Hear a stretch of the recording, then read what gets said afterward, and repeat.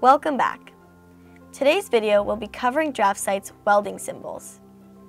This command portrays your lengthy welding information using a compact symbol format rather than written text. In doing so, DraftSight takes up the least amount of space to accurately display your individual requirements, such as weld type, size, joint configuration, and more. Upon selection, the welding symbols icon will expand an options window. This will prompt you to specify your symbol preferences.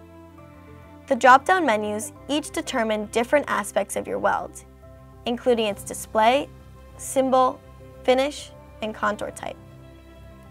You'll also have the option to insert your size and number, length and pitch, and angle and root.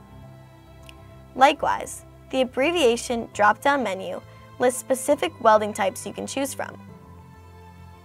Or you can manually insert your abbreviation by selecting the text option.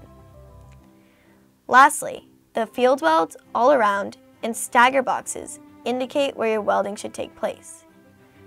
As always, press OK when you're satisfied with your entered information, and you'll be prompted to specify your start point, or where your welding point is located in your drawing. Then you'll select an endpoint.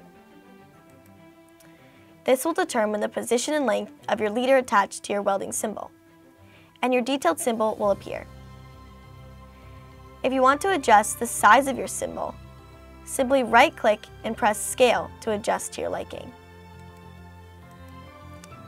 I hope this post encourages you to insert welding symbols in your DraftSight designs.